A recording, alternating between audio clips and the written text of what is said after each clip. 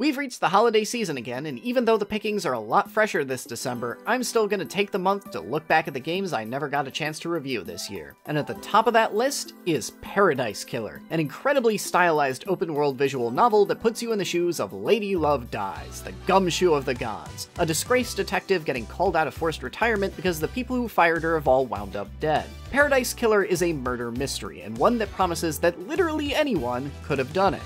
No, really. Everyone has a motive, and regardless of the truth, you can probably find the right evidence to pin a crime on just about anyone on Island 24. The question Paradise Killer poses is who you'll pick, and for what reasons.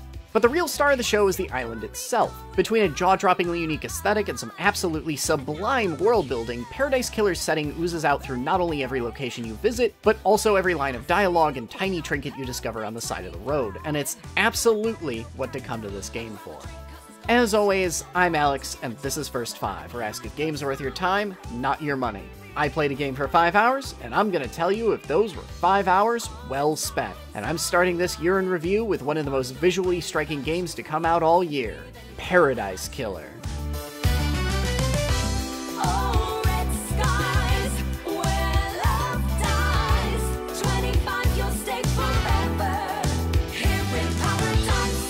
Island 24 is a truly mesmerizing blend of aesthetic styles, the Parthenon by way of brutalist architecture and a vaporwave aesthetic. Greek plinths and pillars support psychedelic goat-headed statues, all of it decorating a concrete slab foundation. Combined with all the fancy, over-the-top duds everyone's dressed in, Island 24 is an alien and opulent feast, featuring one of the most unique aesthetics I've ever seen in a game. It's all the height of decadence, almost as decadent as Paradise Killer's diction.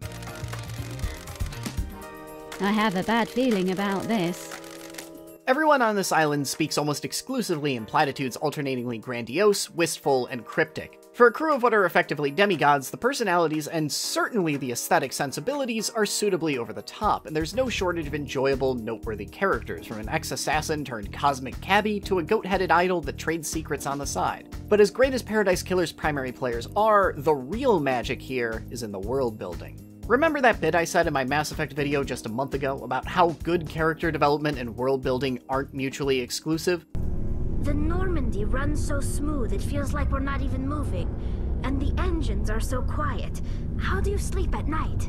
Well, Paradise Killer manages to blend the two with significant panache. When everybody on the island is a millennia's-old demigod, history is intensely personal. And that history is an endless litany of gods beyond mortal comprehension playing with reality, ancient titanic wars that shook the firmament of the earth, and grudges that have festered for centuries. Everyone has a motive for murder because everybody's had 1,000 lifetimes to learn to hate each other. Even the islanders' worship of the gods they've based their entire lives around isn't safe. They've spent millennia plotting to revive dead chthonic gods, and yet are forbidden from contacting those same gods and are just as often nearly ruined by them as they are blessed. As Lady Love Dies is reminded at almost every turn by anyone wanting to sass at her, it was one of those very gods they hold in such high regard that got her thrown into purgatory, and the game doesn't ever make any distinction between which ones are good and which ones will kill everyone. Paradise is presented as a modern-day Olympus, but it is a dysfunctional wreck, always teetering a few precarious mistakes from utter collapse, and its inhabitants are a crew of rats on a ship that's been sinking for a millennia. They plot, backstab, and kill each other on the regular, but the one thing they'll never do is admit that it's over, that a couple dozen people that run this society will never return to their former glory days. They will be rats on an island, biting each other for control of what little they have left until the end of time, and ruining just about everybody else's life along the way. That's all they've done for the past millennium, and it's all they'll do for the millennium to come.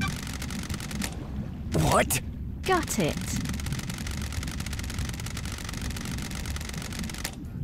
And all of that produces a very specific vibe you won't find elsewhere in the medium. There's a true epic scope to all the world building. In remarkably few words, Paradise Killer paints a surprisingly vivid picture of a time and place where truly awe-inspiring feats were commonplace and forces beyond imagination engaged in titanic clashes across the earth. But seeing these paranoid, unhappy wrecks plotting in circles and still swearing the old gods will return millennia later is kind of like finding out Jesus reincarnated as a washed-up rock star that's spending his 60s perpetually in Margaritaville. There are exceptionally few characters that I like as actual people in Paradise Killer, but they are one and all compelling train wrecks of neuroses and ancient feuds to behold. And it's a good thing that the writing and characters are also fascinating, because gameplay-wise, Paradise Killer is about as straightforward and simple as games come. You go around talking up potential suspects, you go down the list of every dialogue option you have with each one, and every once in a while you find some evidence that'll really make someone squirm. If you get stuck, you can always socialize with someone enough that they'll eventually just hand you a clue the easy way. But Paradise Killer is also an open-world game, for both good and ill. For ill, because Paradise Killer's world is utterly covered in random collectibles and is always tempting you away from its case to go find diamonds in the bushes. I didn't even get to start questioning my primary suspect for almost 3 hours because I was too busy getting sidetracked by every pointless but shiny item they dumped in my path every 10 feet. And I can't say any of those items, even the ones that triggered random 30-second cutscenes, ever did much to pique my interest, but they were making a weird static sound that appealed to my lizard brain, so here I am wasting time digging through some gacha machine anyway.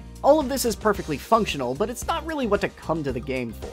Other titles have mechanically executed the actual process of investigating a lot better. There's the occasional hacking minigame or point-and-click style environmental puzzle, but for the most part, Paradise Killer just ping-pongs you between different characters like an errand boy, following up on whatever dirt they all keep trying to fling at each other as you click your way through every dialogue option and an inevitable conclusion. You don't even get to do your own gotcha moments. Lady Love Dies does all the hard work of catching her suspects in a lie herself, though you do occasionally get the chance to choose what tone you take with another character. All the same, the open world does still have one great benefit in how it decentralizes its storytelling. You start the game with a half-dozen plot threads to follow, and those threads quickly start exploding into a dozen more, each implicating another individual in the big conspiracy to kill the rulers of Island 24. This is the primary way Paradise Killer makes you feel like an investigator, by letting you choose which leads to follow up on.